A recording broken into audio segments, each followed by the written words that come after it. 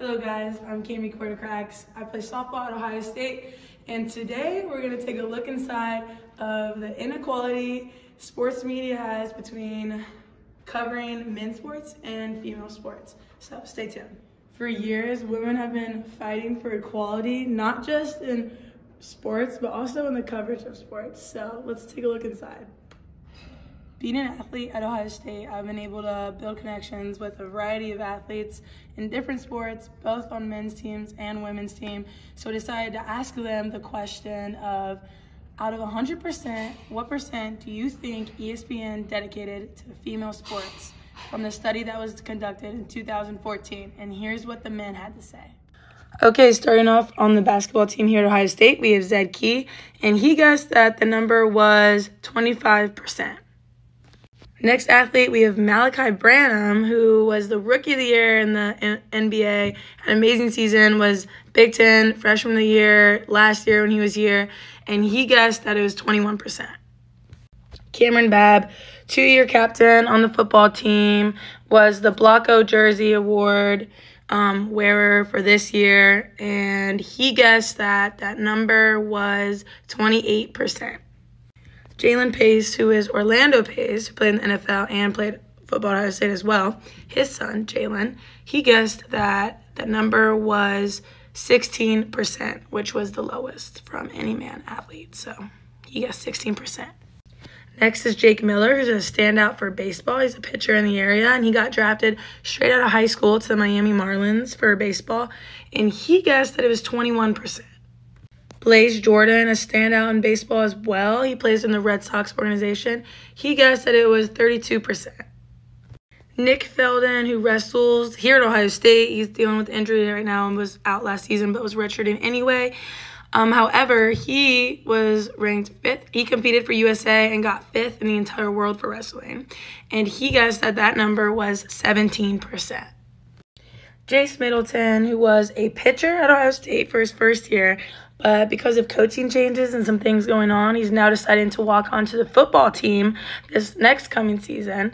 And he guessed that it was also 17%. So same as Nick, he guessed that it was 17%. All right, lastly, we have Dallin Hayden, who's a freshman running back. And he actually, from this game right here in Maryland, he's here at Ohio State. And from this game in Maryland, he got Big Ten Freshman of the Week. So stand out there, and he guessed 50%, which was the highest percentage anyone had guessed by a long shot, but he guessed 50%. So he thought it was even, men and women even. Okay, so after conducting research and asking all these male athletes what they thought, I asked 9 of them, and the average came out to 25.2% was the average for a man. And the lowest answer was 16%, and the highest answer was 50%. So now let's take a look. I asked a lot of my teammates, female athletes, I asked my teammates where their head was at, and I asked them the same exact question. I said, what percent out of 100 do you think ESPN dedicated to women athletes? And this is what they had to say. 5%. 5%. 8%. 7%. 9%. Like 4%. 0.257%. Like 2. I think the women's coverage number in percent is 4%. After asking all those female athletes that you just heard from, their thoughts and their first instinct, the number that they would guess, on average, they all said, combined from their answers, it was 4.917%. So that was a huge gap between what the male athletes thought versus the female athletes. Once again, the male athletes, on average, their answers, there was 9 of the male athletes, 9 female athletes, and on average, the men thought that it was about 25.2%, and the females thought it was about 4.917%. So why is that? That's because female athletes, as athletes, we look for those type of things. We look to see when we're represented, how long we're represented for, how hard it is for us to be represented, because, like we said, we feel as if it's 4.917%. And as crazy as it seems, from class to semester, we did research, and the study from 2014 showed that it was 2%. 2% airtime for women on ESPN. How? That's insane to think about. So even though our number is so low, it's higher. We thought it was higher than what we actually do get. So it's crazy to think about that. But people, like men athletes, they don't really see as much. All their numbers, they guessed their guesses were still extremely low. 17%, 16%. I mean, there's one outlier with the 50%, but that was an outlier. But I think it was 50-50 in a perfect world, I guess. But in everyone else's answer, you can see how male athletes and female athletes feel that the coverage is dominated by men sports and male athletes, because it is dominated by male sports and male athletes. That's what we see all the time when you turn on TV. And it's frustrating because we've talked about in class, the participation for female sports has nothing but increased and skyrocketed through the years. But that's not the coverage that you see when you click on the TV. You don't see it, but that's what it is. A lot of people think that maybe the ratings won't go. But in studies you've seen for NCAA basketball tournament and even College World Series for softball compared to baseball, softball got more viewing last year than the baseball did. But people don't talk about that. So the interest is there. It just is the production willing to change what it's been doing for years and even it out. So it was very interesting to hear from both male athletes and female athletes and just see how different both viewpoints were. So the highest on the female side was 9%. That was the highest guess that we got out of 9 athletes. One female thought that it was 9%, which is lower than any male had guessed. So the highest female guess was lower than every single male guess. But that's because we see it and we're affected, and something's got to change. So something's got to change because we are putting in, female athletes put in all the same time, make all the same sacrifices and dedication that male athletes do. When you turn on the TV, you don't see it. And unfortunately, in this series, I didn't even get to investigate and talk to the athletes about the differences that come with covering just how, when females are put on television or magazines, or they do get covered and things like that, it's so much different than when a male athlete is. Like we talked about in class, one of my favorite issues was comparing how Sports Illustrated, they cover, how the cover, if a female's on there versus a male, both athletes, the male's sitting there, he's in his uniform, you can tell what sport he is, you can tell he's there for a sport. Typically, it's talking about statistics. Then a female will be featured on Sports Illustrated. Oh, but they're barely, not only are they not wearing their uniform, but they're barely wearing any clothing, showing off their body, have hair, makeup, like full out, all done. You would look at these magazines and you wouldn't be able to tell it was an athlete.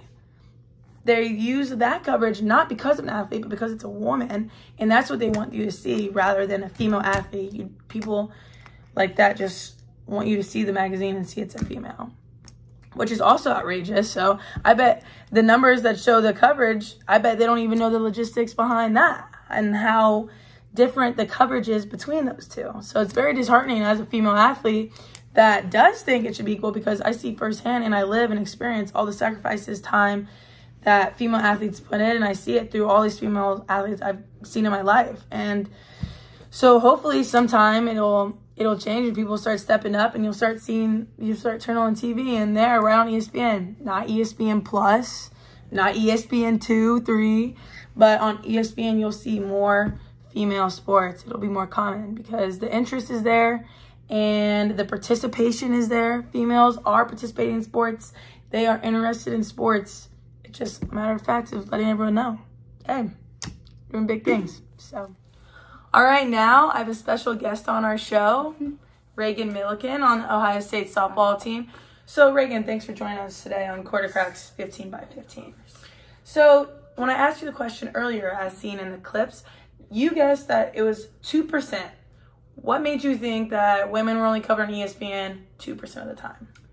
Well, speaking from personal experience, because we play softball at Ohio State, I just know that our games are rarely ever televised, and whenever they are, it's, you know, Big Ten Plus, ESPN Plus, and it's never just like the mainstream channel. And so that's like kind of where the 2% was coming from, just because I know for our games, it's not ever usually televised, and when it is, it's not just on ESPN. And I feel like whenever I go on ESPN, it's always baseball, men's basketball, or football, college football, like NFL. I feel like I never turn it on and see a women's team or a sport. Yes, so last year when we played Michigan at Michigan, we one of our games was actually on ESPN 2. So not even the main one, but it was on ESPN 2. And like talk about a little bit about the emotions people felt just knowing that it was on ESPN 2. Yeah, people were really excited about that. We're both sophomores, so that was like being freshmen, that was like crazy and very exciting, just knowing that like people could turn on their TV and like see our game on ESPN 2. Like anyone could have seen that, so that was very exciting. Yeah, like I remember personally sitting in restaurants and people were sending me pictures after the game of like our games on restaurant and some of the restaurants, and I was like, what the heck? Like that's so cool.